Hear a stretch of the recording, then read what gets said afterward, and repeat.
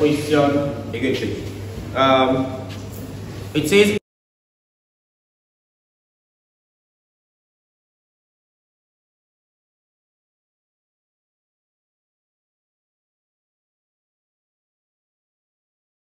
a particle P moves in a straight line such that after t seconds, its distance x meters from a fixed point O in the line is given by x being equal to sine t plus 2 cos t. We have this full stop.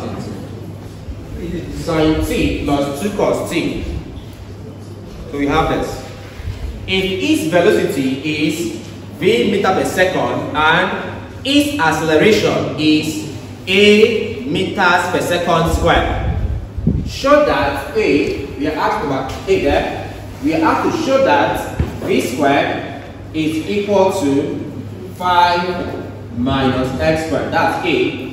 B part says that a is equal to minus x. So prove these two things, giving x to be this. So like I said, differentiation that we did was not the major stuff. It was just a means to an end, right? You need the idea of differentiation to be able to work out problems like this. So this is actually the main idea, which is under application of differentiation. Last week we treated looked at rectilinear motion, and then the other guy there. This one here is still under rectilinear motion. We said under rectilinear motion, we talk about a body moving what there? A straight line. That's rectilinear motion. And we said for rectilinear motion there, the major concept is that if I have distance or displacement, if I differentiate once, it gives you what there? Speed or what? Velocity. Differentiate twice, it gives you what there? Acceleration. That was the idea there. So we have this stuff here. Perhaps you'll be asked to prove things using differentiation. Just like what I have here. They gave me distance x as being equal to sine t plus 2 cos t. I'm asked to show that v squared is equal to 5 minus x squared and show that a is equal to minus x. They said v means what there? Velocity. A means what there? Acceleration. Alright, let's get this done please. The solution.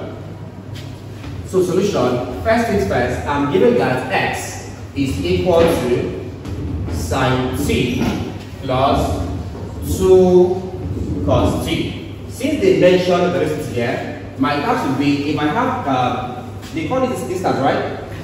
If I have distance, I want to get velocity, what do I do? Differentiate what there? The distance with respect to what? Time. So you know that v is equal to the x on the what there?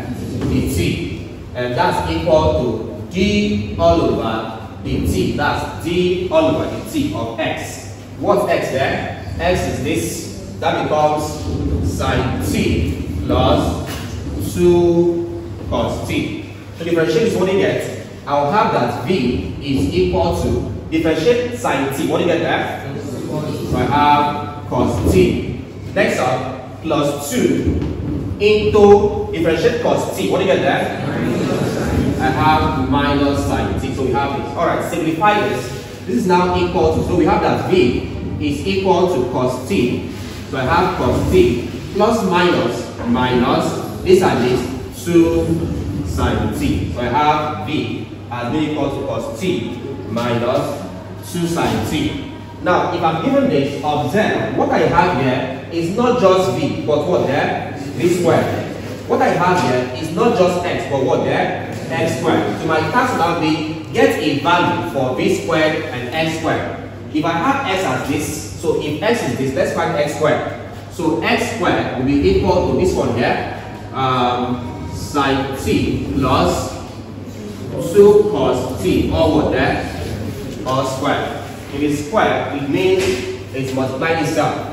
So that's equal to this man multiplies itself becomes sine t plus 2 cos t multiplying itself sine t plus 2 cos t. Work this out. This is equal to sine t sine this times this So sine t times sine t gives you what there? I'm having sine squared t plus, next one, sine t times 2 cos t gives you what there? 2 cos t, what again there?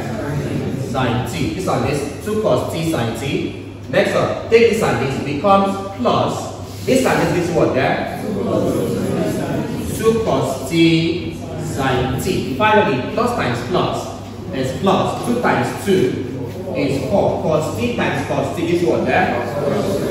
Cos squared t. Look out for like terms.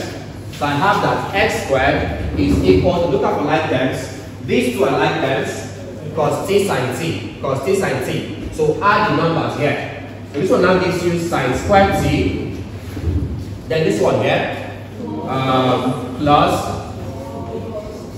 4 cos t sine t. Next up. Plus 4 cos squared t. So I have this. Alright. Please look at this please. Can anything add here? Can anything add here? Obviously not. So stop there. So I'm going to the value of x squared. So because of this, my next task, let's get v squared. So for v squared, that will be equal to what's that v? Here's the value for v. So it becomes cos t minus 2 sine t all squared. So this man will multiply itself. And that's now equal to cos t minus 2 sine t. This multiplying itself, cos t minus 2 sine t. So we have this. Alright, so multiply this is now equal to this, multiply this, cos t gives you what there? Cos squared t. This and this gives you minus 2 cos t sine t. So minus 2 cos t sine t. Take up this one here. This and this minus 2 cos t sine t. So minus 2 cos t sine t. Finally, minus minus gives you plus 2 times 2 gives you 4 sine t sine squared t. So we have this. Alright, collect like terms. This is now equal to these two are like terms. You can say cos t sine t, cos t sine t. So they're like terms. Take down this one, having cos squared t into minus 2 gives you minus 4 into cos t sine t. Finally this, so plus 4 into what there? Sine squared t. So I have this. Alright, so far so good. I have a value for this one here and this one here. So how do I impute them? Now, look at this. Here's what to do. Depends on your approach. Look at this. Here's what to do. Depends on your approach. Just to prove that this is true, what I will do is this. Given that, I'm given that v squared is equal to 5 minus x squared. Please watch this please. If v squared is equal to 5 minus x squared, move this one here over here. What do you get there? I'll get that what there? V squared. This one comes here, becomes what there? Plus. So plus x squared is equal to what there? 5. So I have this. So what I have to do is this. I'll take the value for v squared, which is this one here. This is v squared. I'll take the value of v squared. I will add it up to what there? X squared. And I'm expecting what there? 5. If it's not 5, then it's not correct. I'm expecting 5. So simply take v squared and x squared, add them together, and see if you get 5.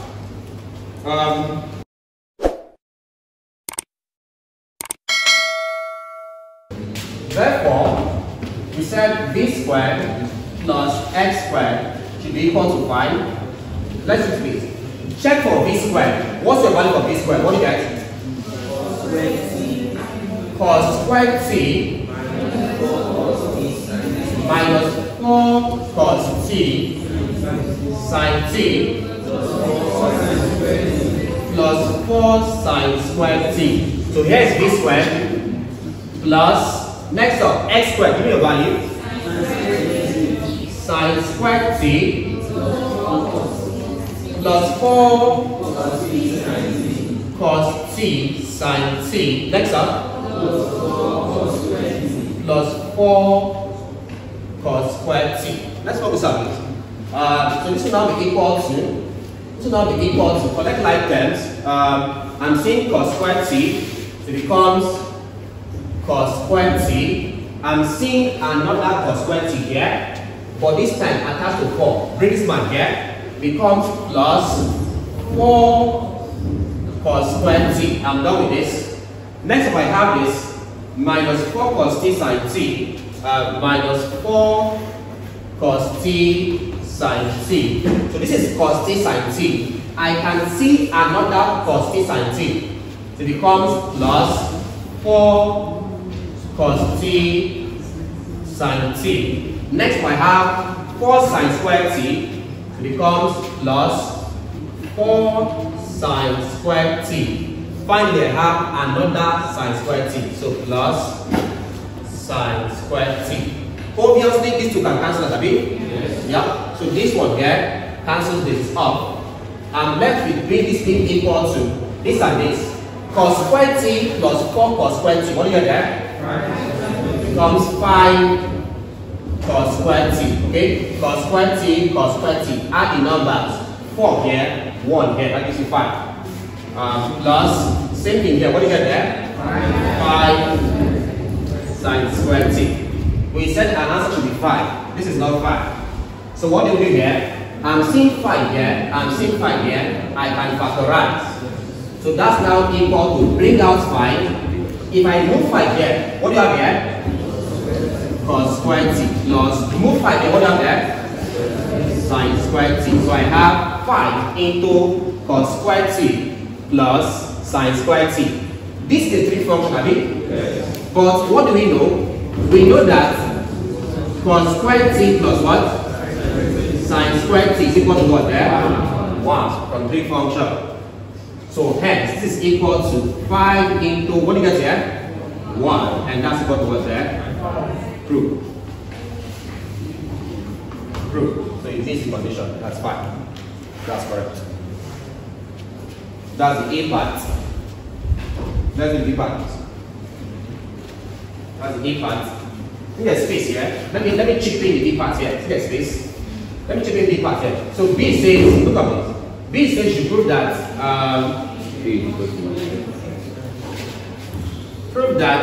A is equal to what there?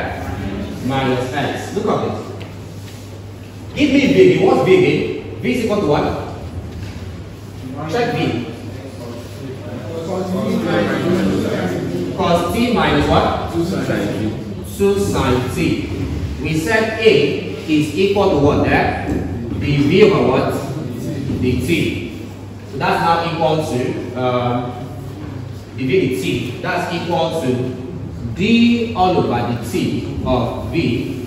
That's cos t minus 2 sine t. So I have this. So hence A is equal to differentiate cos t. What do you get there? Minus sine t minus 2 into differentiate sine t. What do you get there? I have cos t. Differentiate cos t, you have minus sine t minus 2. Differentiate sine t, you have cos t. This is now equal to, if I work this out, this gives you what there? Minus sine t minus 2 cos t.